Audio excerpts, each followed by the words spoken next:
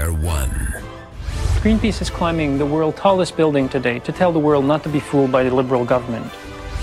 George Chahal is caught removing a flyer of his opponent, Conservative incumbent Jag Sahota, from the door of a constituent.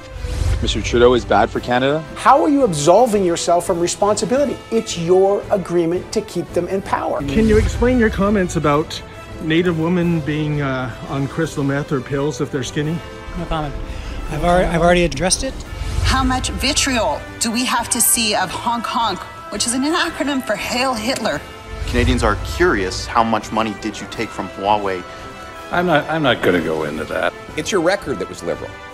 And that fires are set in the hallways and corridors. That statement right there has been proven false, and there is no connection to the protesters whatsoever. It is absolutely unacceptable of this committee.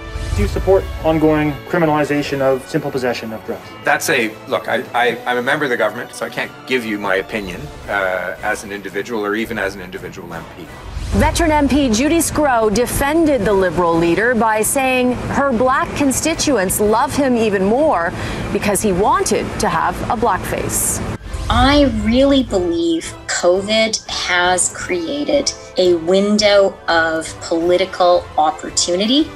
One of Trudeau's Liberal cabinet ministers caught on a hot mic. The question they're going to ask me, how much do I make now? Like $250? I want to remind the honourable members to turn off their microphones.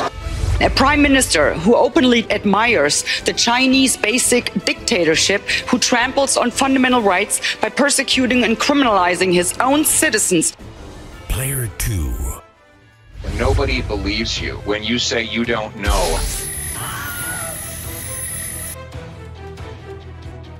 We need to be able to win the next election.